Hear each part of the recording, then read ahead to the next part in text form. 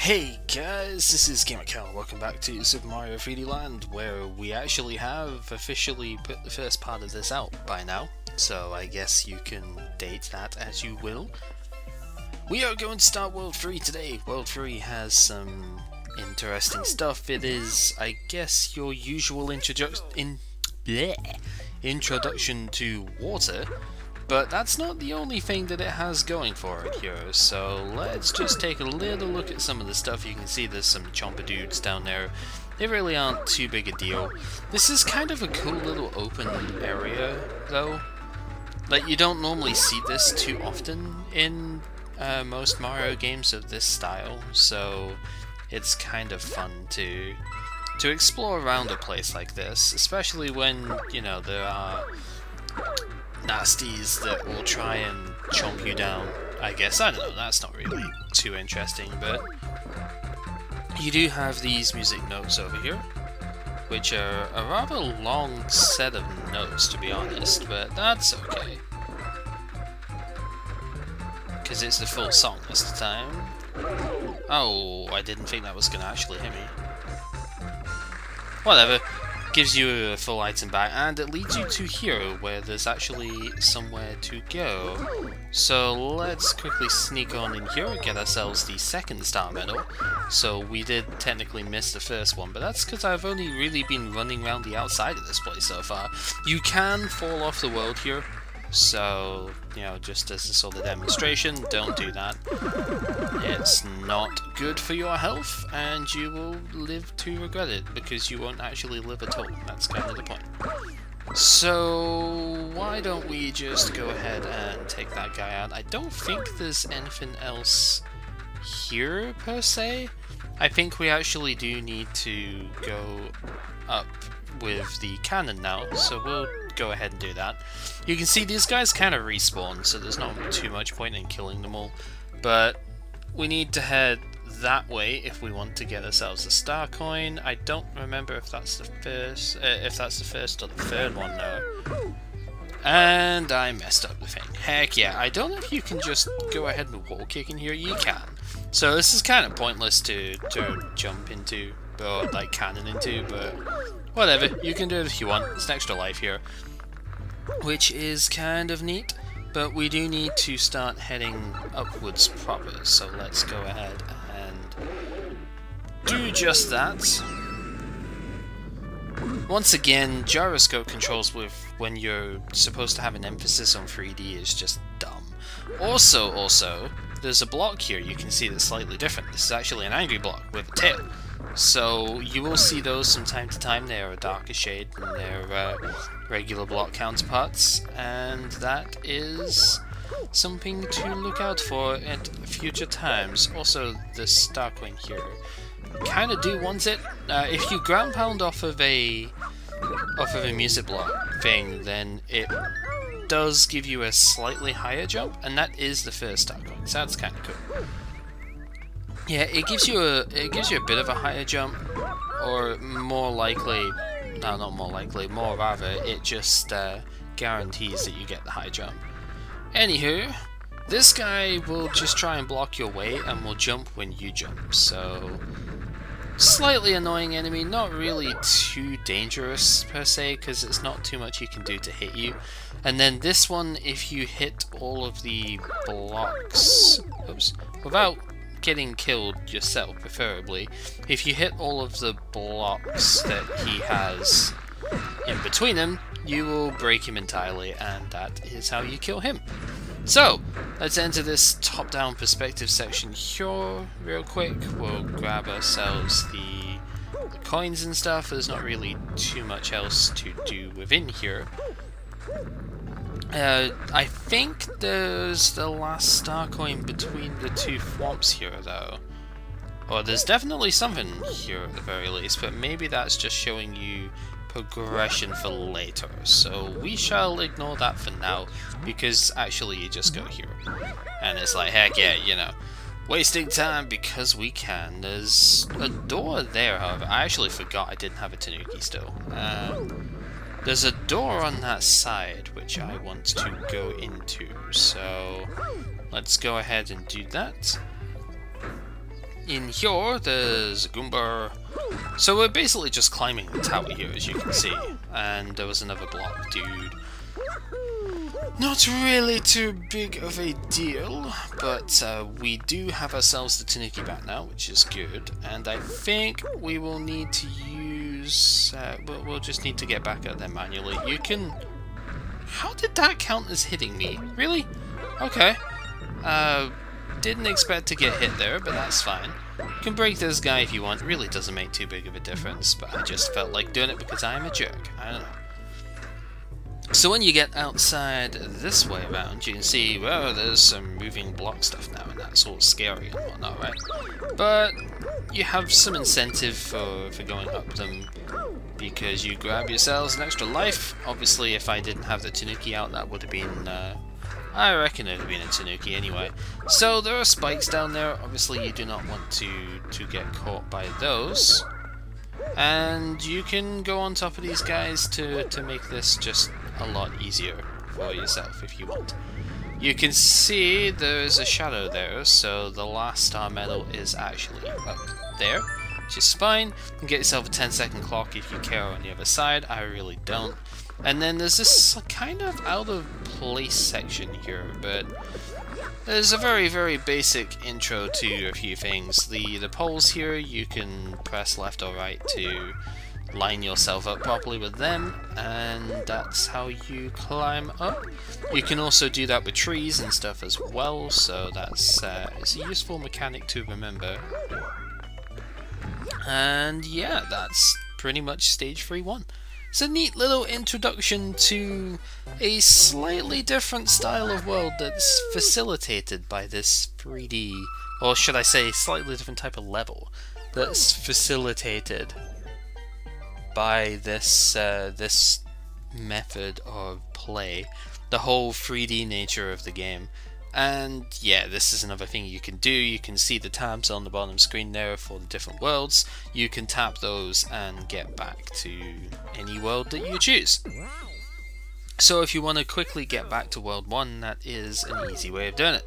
Anyway, introduction to how swimming works in the 3D environment stuff here. It's pretty much the same as swimming would be in the 2D environments in the original games. Just with a slightly altered perspective to things. So it really isn't that complicated. You just have to be aware of the layout. Also, you can quote-unquote ground pound in the water, and that lets you just dive down quicker, pretty much. Some of the plants will have coins and stuff in them. They're not going to have star medals or anything of that nature, so I wouldn't worry too much about that side of things. Anyway, this is kind of trying to indicate, hey, there's a thing down here, so you can grab yourself a spare mushroom if you wish.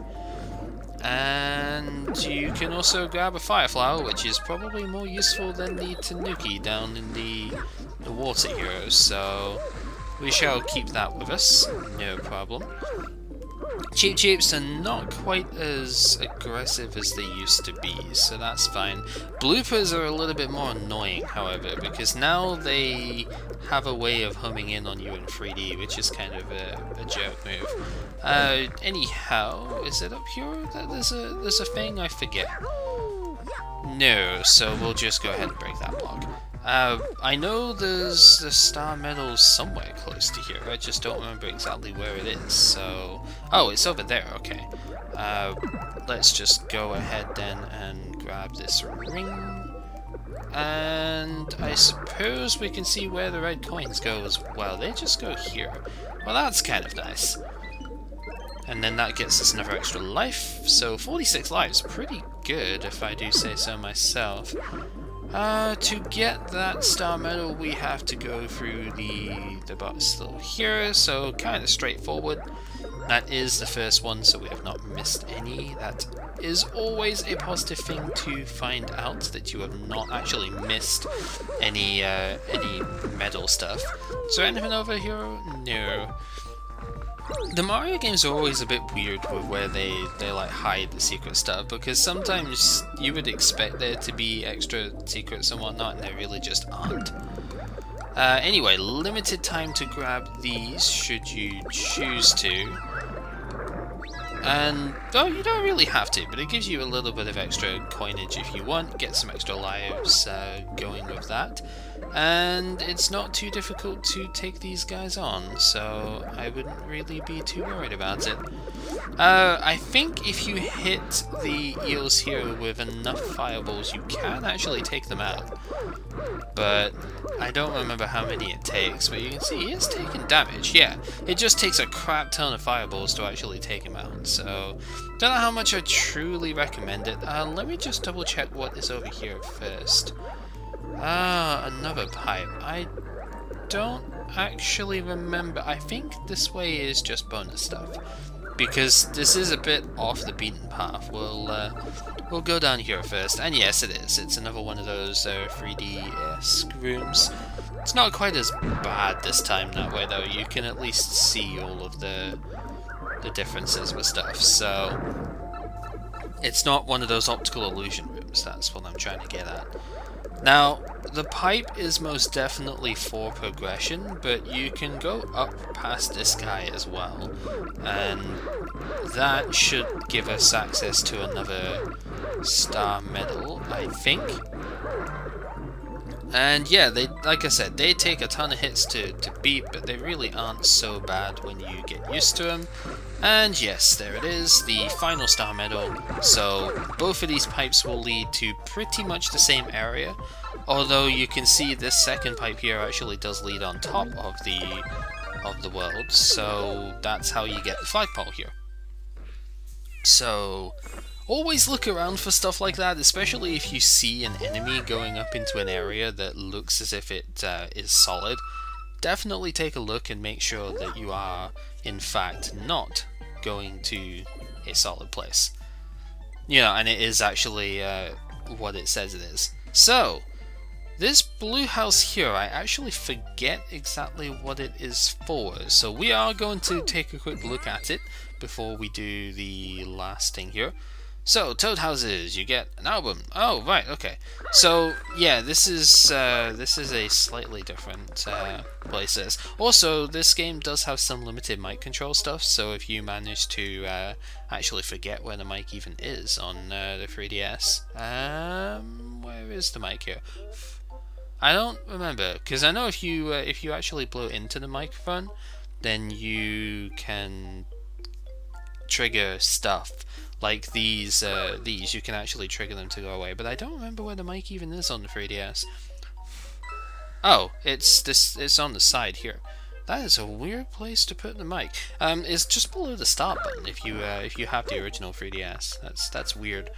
Anyway, you go ahead, take a look at the album, and the album is basically just taking a look at the pictures which you have seen beforehand, along with the sound effects if you want. You can also see them moving. They are moving more because the gyroscope is moving, so you see I'm moving left to right here, and then up and down. And yeah, that's kind of showing the 3D picture board sort of nature of it, like the cardboard cutout type nature. So I guess that's kind of cool. That's not really the sort of traditional Toad House you would expect. So, because there are 4 levels left in this thing, we're going to do a 3rd level here just to finish this particular half of the world off, and we're going to get introduced to the bubble block type of style of, you know, visual wise. It looks like mattresses and stuff like that. It's actually really cool. Also, donut blocks are back, just in case you thought they had disappeared. They have in fact not. They are still more than, comfortable with being used, and I actually didn't realize there's one of these blocks over here. This game doesn't require you to have previous power-ups too often, but it does sometimes need you to have the Tanuki and stuff like that from previous levels. Anyhow, there's, if you could see the rotating thing there is in fact a star medal up here, in this recreation of one of the basic bonus stage type things from the original games. And there is a chain jump. see he's attached to a thing. If you ground pound that thing, you can actually defeat the Chain Chomp. He doesn't get to run away anymore, he just gets defeated.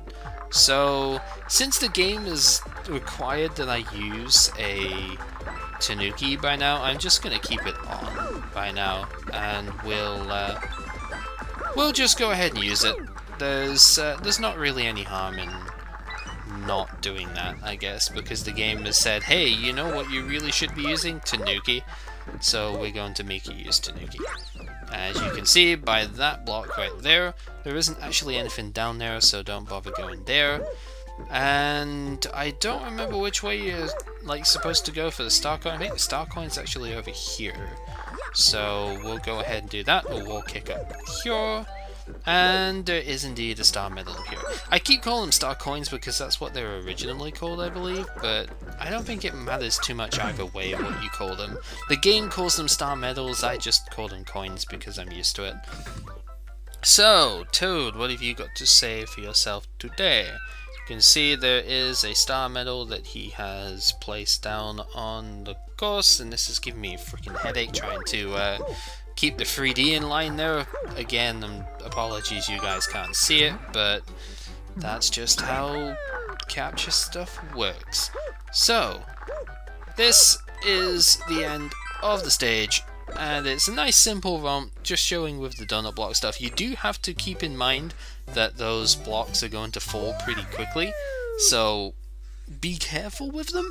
But it's not too difficult just to run through the stage, especially if you're experienced in Mario platforming stuff to begin with. So I think it's a perfectly neat level, and it's a perfectly good one to end this part on. So this has been Gamer Cow playing Super Mario 3D Land.